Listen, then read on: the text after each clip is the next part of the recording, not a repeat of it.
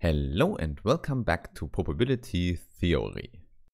We've already reached part 18 in the series and we are still talking about the variance and the standard deviation.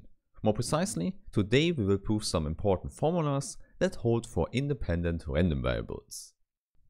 However, before we start with this, a big thank you to all my supporters on Steady. You can also support this channel via PayPal or by other means mentioned in the description. And as a supporter, you have access to PDF versions and quizzes for all the videos. Okay, then let's start with the topic of today. Let's talk about some properties of the variance and the standard deviation. And as I said before, we will formulate this for two independent random variables x and y. Moreover, we already know from the last videos that the variance is only well defined if the integral of the random variable squared exists. Or in other words, the expectation of x squared has to be a finite number. And of course, the same we also need for the random variable y, which means the expectation of y squared has to be a finite number as well.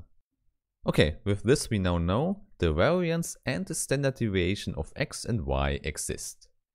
So all of these are well-defined real numbers. However, now we are also able to say something about the sum of the two random variables.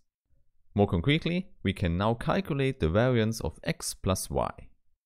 And maybe it's not a big surprise for you, in this case the variance is indeed additive. This means we can simply pull out the plus sign here.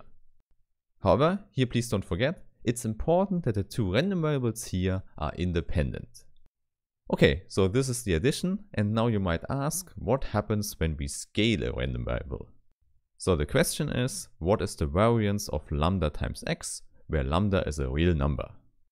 And in fact, we can pull out this lambda factor, but with a square. So we can simplify our variance here, but we shouldn't forget the square outside. Okay, now you might have the idea that we should formulate the second rule here for the standard deviation as well, because there the square should vanish in the definition. There, please recall, the standard deviation sigma of lambda times x is simply the square root of the variance. This means, indeed, here on the right hand side the square of lambda vanishes, but now we have the absolute value there. This makes sense because the standard deviation has to be always positive. Hence, also here, you should remember you can pull out a scalar from the standard deviation, but then you should forget about the minus signs. In other words, if you just look at positive numbers, this is a homogeneous property. Now I would say all the three rules here you should remember because you can use them in calculations. However, of course, first we should prove them. Indeed, this is not a hard proof because we can immediately use the formula we have for the variance given by the expectations. This means the variance of x plus y is given by the difference of two expectations. Please recall, in the first one we have the square inside the expectation and in the second one outside. And now the good thing we can use here is that the properties of the expectation we have already discussed in part 15. In particular, we know the expectation is linear.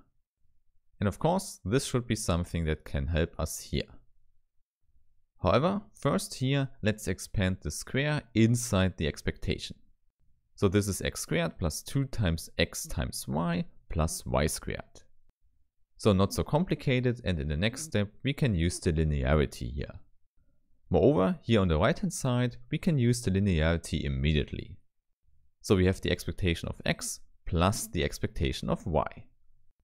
And still we have to square the whole thing. Okay, then in the next step let's use the linearity of the expectation here in the first part. So we can pull out the additions and the scalars. Hence, first we have expectation of x squared plus 2 times the expectation of x times y plus the expectation of y squared. Okay, then on the other hand, here on the second part, we can expand the square as well. So this means first we have the expectation of x squared, then minus 2 times the expectation of x times the expectation of y.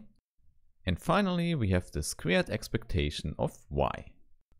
Okay, at this point you should see we can already put this term together with this term to get the variance of x. And in the same sense, this expectation here and that expectation there gives us the variance of y. So you see, we have already reached what we want here on the right hand side. Therefore, the only question is, what is with the two remaining terms here? So maybe first to answer this, let's put them together. So it's 2 times then the expectation of x times y minus the expectation of x times the expectation of y. So at this point we know this whole term should be 0. And indeed, there the independence of the two random variables x and y comes in. Because if they are independent, then this expectation here is just a product of two expectations. That's also something we have stated in part 15. So the conclusion here is the whole term inside the parentheses here is 0. And this finishes the proof of part A. So now let's go to part B. In fact, part B is much easier because only one random variable is involved here. But again, we can use the formula with the expectations for the variance.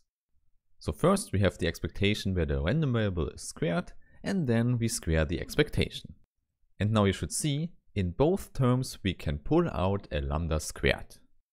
Again, simply by using the linearity of the expectation. Okay, and then the only thing we have to do now is to factor out the lambda squared. Because then only the difference of the two expectations remains. And we have used this formula so often now that you immediately see this is the variance of x. In other words, we have proven part B. And also, not a surprise at all, from part B we now can derive part C.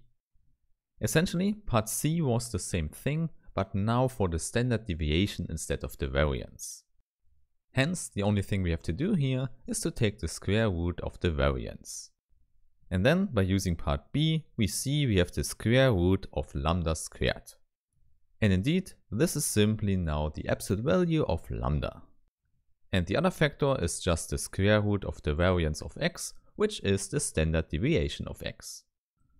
Okay, and with this you see the whole proof is finished. So as I said, please remember all these properties, all the formulas here, because you can use them in calculations. And indeed, how to do that we will see in the next videos. Therefore, I really hope that I see you there, and have a nice day. Bye!